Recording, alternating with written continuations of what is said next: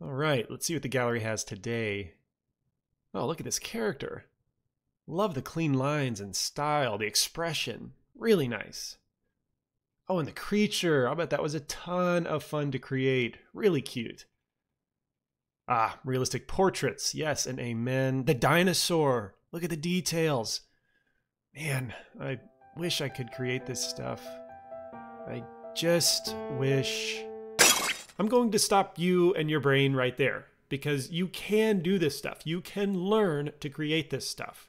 And digital sculpting is where you need to start. Digital sculpting is a form of 3D modeling that aims to emulate traditional clay sculpting. Compared to polygon modeling, which is sometimes referred to as pushing and pulling of vertices, sculpting is far more artistically intuitive, and this makes it ideal for organic models like characters and creatures. In this course, we will cover all the essential sculpting tools and features of Blender 2.8. We'll overview each brush, we'll overview each menu, masking tools, posing tools, stroke methods, brush fall-offs, symmetry and tiling, matte caps, dynamic topology, remeshing.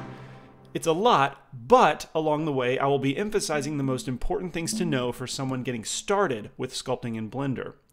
And finally, we will apply what we've learned by sculpting a shark, from a digital ball of clay to an authentic 3D representation of 2D concept art.